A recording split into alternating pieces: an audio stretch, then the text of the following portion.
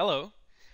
I want to show you how we can use Visual Studio and Web Essentials to very easily add subtitles to our HTML5 video. And for that, we're going to use a new and emerging standard called WebVTT text track format. So it's a new file type. And it has never been easier to do this, and it's supported in all major browsers, including Internet Explorer, Chrome, Safari, Opera, and so on. So let's take a look at Visual Studio here. I got my video element, and I load two sources in there just to make sure that it works in all the different browsers, WebM and MP4. And then I have a track element. And the track element is what ties our subtitles to our video. So first of all, we have to specify what kind of subtitles that we're dealing with here, or what kind of track we're dealing with, whether or not it's subtitles or captions or anything else.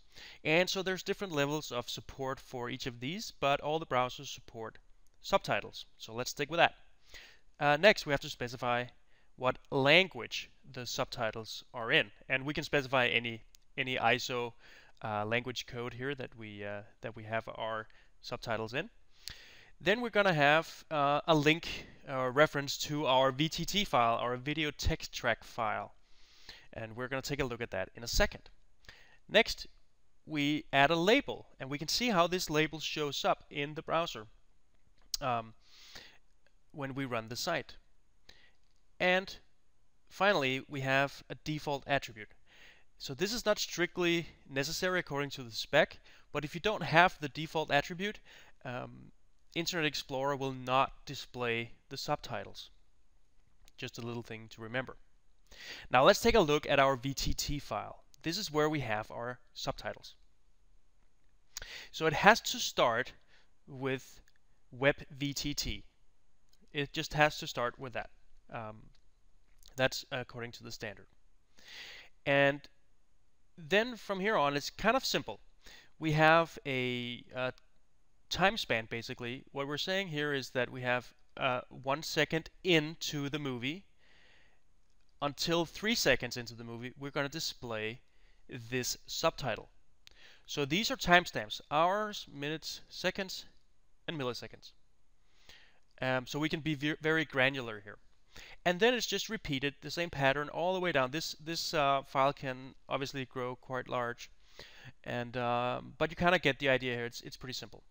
Now, Web Essentials gives us this nice syntax highlighting, and this syntax highlighting also helps us to avoid errors. So, for instance, this is actually valid according to the specification, that you don't have to have 2 digits here for the hours. But if you don't have to, Internet Explorer will not display the subtitles. The file is sort of invalid in Internet Explorer. So remember 2 digits here, and you can see then you get the nice syntax highlighting, so you know everything is okay. And finally, because this is a new file extension .vtt, we have to go into our web config. So find your system.webserver element and go down to static content, and then we're going to add a map. We have to map the .vtt file extension to the content type text/vtt. First of all, because that's part of the standard, it has to be served with this content type. And second of all, if we don't do this step, then our web server, the IIS or IIS Express, will not be able to actually serve our file, and the browser will just get a 404. So remember this step. Now let's take a look at what this looks like here in the browser. So we can see we now have our subtitles, and we also get this automatically by the browser, this little menu. So I can turn them off, and I can see that I can choose from English. I can only choose one here. And this is a label where it says English right here. And that came from right here in our markup, in our HTML. So whatever I write here is whatever is going to be presented in the browser. But we can have multiple tracks, one for each language. So we can go in here and we can add an additional track, and we can say, hey, this is Danish, and So I'm just going to point to the same thing, but you would have a different file for each language, obviously. And let's just call this one Danish. Now let's run this again. We can now see here that we have another language to choose from. And we can just switch between the different languages as we see fit. All this comes from the HTML5 standard and is fully supported by all of the browsers. So that's very, very cool. We can do a little bit more in some of the WebKit based browsers and Blink as well. So that means Opera and Safari and Chrome. They can do a little bit extra. And so if we go back to our VTT file here, what I want to do is that I want to find a specific character in my movie and make sure that whenever this character speaks, the subtitles have a different color. So let's go down here to this guy, and we can add like an HTML element basically, like here.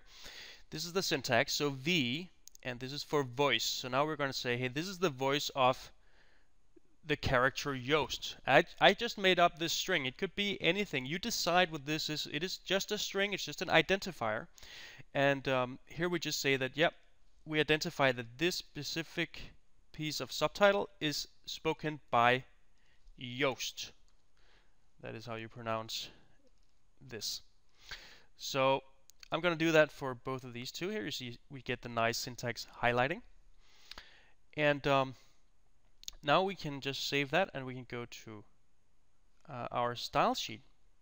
And here you can see how we can use the new pseudo element Q to catch a specific, in this case, a specific voice character, Joost. So I'm only specifying Joost.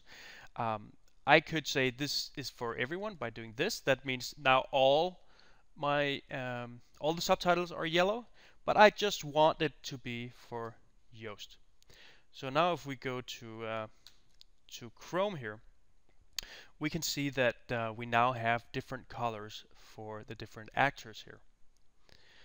So this is very, very cool. We get a lot of help from CSS editor in Visual Studio and Web Essentials to colorize our VTT files so that it can help us to avoid writing any mistakes and so on. So let me know what you think. Thanks for watching.